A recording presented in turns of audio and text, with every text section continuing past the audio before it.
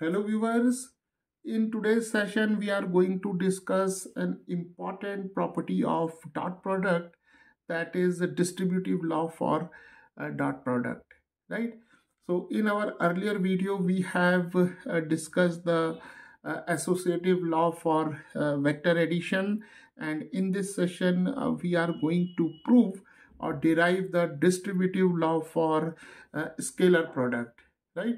So let us start. So now consider three non-zero vectors. Suppose the vectors are a vector A, vector B, and a vector C, right? Then the distributive law for dot product, it says that if we wish to calculate the dot product of vector A with the sum of the vector B and C, then the dot product of these two vectors is given by the sum of the dot product of vector A with B, and then the dot product of vector A with vector C, right?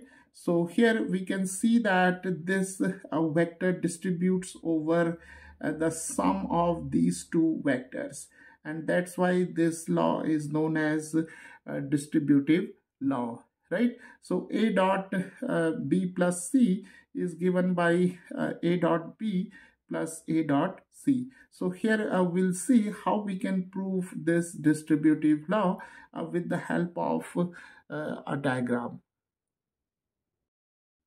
So to prove the distributive law, we'll make use of an important concept that is called projection of a vector on another vector, right? So let us quickly discuss the concept, and then we'll apply this concept to prove this result, right? So let us consider two vectors A and B. So here we have this vector say A, and let us consider another vector. This is vector B, right? So here we have vector B and here we have vector A, and let us consider the angle, say theta, between the vector A and B. So whenever we draw a vector, then a vector has 2 points, right? The first one is called the origin or the initial point, and the end point is known as the terminal point, right? So for this vector A, the initial point is O and the terminal point is A. For vector B, the initial point is O, the terminal point is B, right? So now if we draw a perpendicular from this point, that is the tip of this vector B. So from here we draw a perpendicular. So here we have this perpendicular, and let us call the foot of this perpendicular as P. So now let us apply some trigonometry to this triangle, that is triangle OPB. And here this triangle OPB is a right-angled triangle, right? So here the cos theta, that is cosine of theta, is given by this is the base and this is the hypotenuse. So we have OP over OB, right? And remember, OB is the magnitude of this vector B. So here OB can be written as the magnitude of vector B. So we have here OP, and then here we have magnitude of vector B.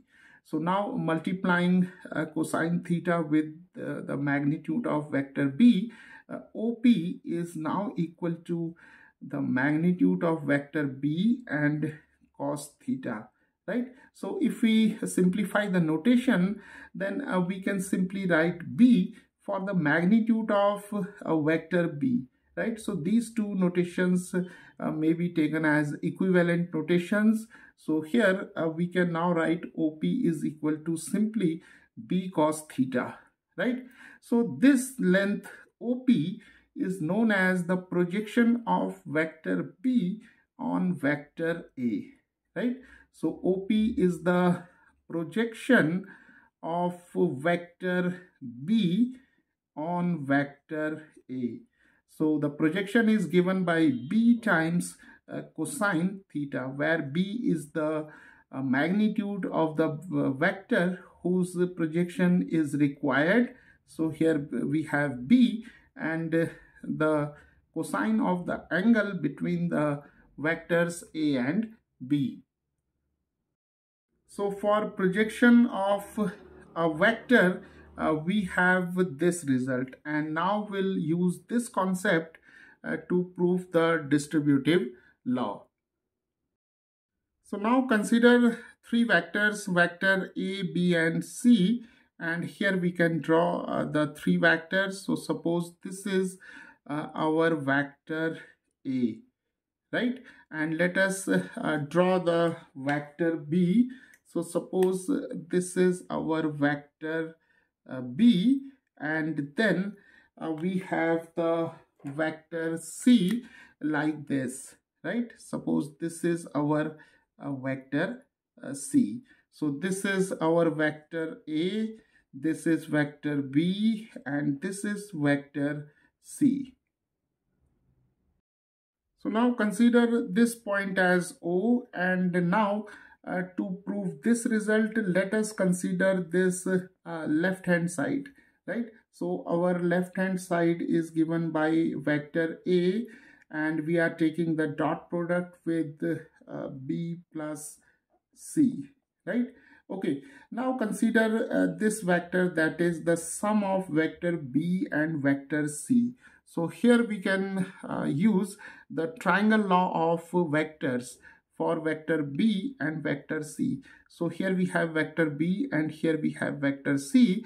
So the resultant of vector B and C, or in other words, the sum of vector B and vector C is given by this vector, right? So this is due to the triangle law of addition of two vectors, right? So we have the sum of vector B and vector C is given by here we have vector OB for vector B, and BC vector for vector C, and the sum of these two vectors is given by vector OC, right? So here we can now write A dot OC vector, right? So now here we have the dot product of two vectors, and here we can simply apply the definition of dot product of two vectors.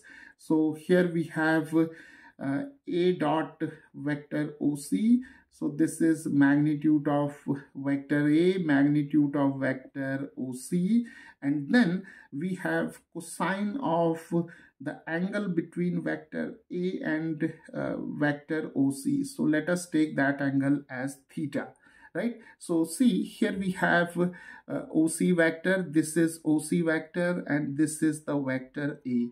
So the angle theta may be taken like this, right? So this is the angle theta between the vector A and vector OC.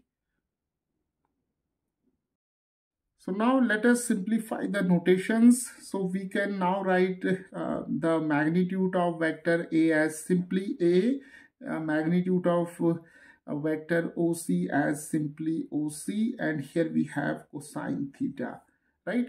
Now let us apply some trigonometry, right? So let us draw a perpendicular from C to vector OA, right? So here we have 90 degrees.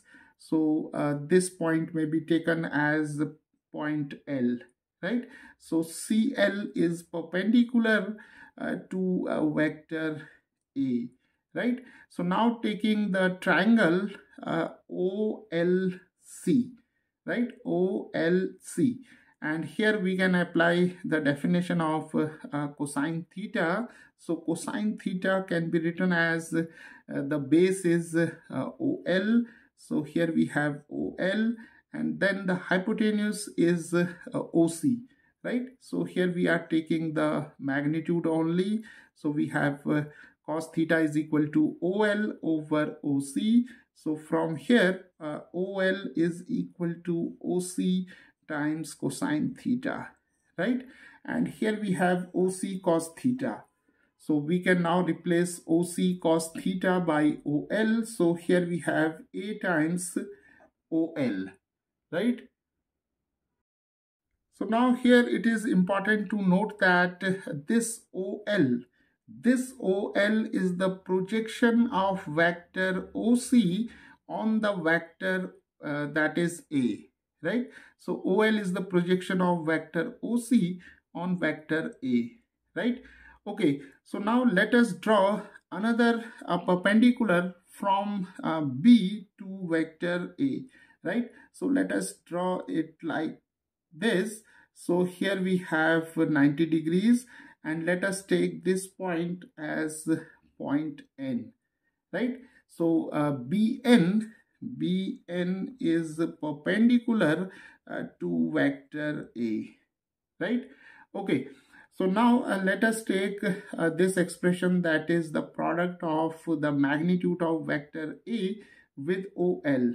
Now let us split OL as ON plus NL, right? So here we have ON plus NL.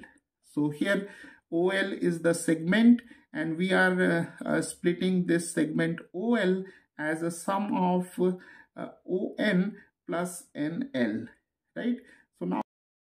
So now we can apply the distributive law for the numbers. So here we have A times ON plus NL, because A, ON and NL are the numbers, right? So here we have A times ON plus A times NL. So now here we have two important numbers, right? See, here we have ON and here we have NL. Now consider first this ON. Now ON is the projection of this vector OB on this vector A, right? Because we have just discussed the concept of projection of a vector on another vector. So OP, this OP is the projection of vector B on a vector A, right? So OP is given by B times cosine theta. So B is the magnitude of this vector B. So here we have ON, and ON is the projection of a vector B on vector A. So we can now write here A, and then we have ON is the projection of vector B on vector A, right? Then we have this positive sign, and then we have A, so we can write it over here, and NL, this NL, right? So this NL is the projection of vector C on vector A, again due to the definition of projection of a vector, right? So NL is the projection of a vector C on vector A. So here we'll write projection of vector C on vector A. So now let us again consider this diagram, right? So now if we define the dot product of A and vector A and vector B, then A dot B is given by AB cos theta, by definition of dot product or the scalar product of two vectors. Now see this quantity, that is B cos theta. So B cos theta is the projection of vector B on vector A. So we can write A times projection of vector B on vector A, right? So A dot B can be written as A times projection of vector B on vector A. So let us utilize this definition in these two expressions. So here we have A times projection of vector B on vector A. So this quantity is now equal to the dot product of vector A and vector B, right? So here we have A times projection of vector C on vector A, right? So again, applying this property or this definition, the product of A and projection of vector C on vector A is the dot product of vector A and vector C. So here we have A dot C. And now we can see that A dot B plus A dot C is our right hand side, right? So this is how we can prove the distributive law for dot product by considering the concept of projection of a vector on another vector.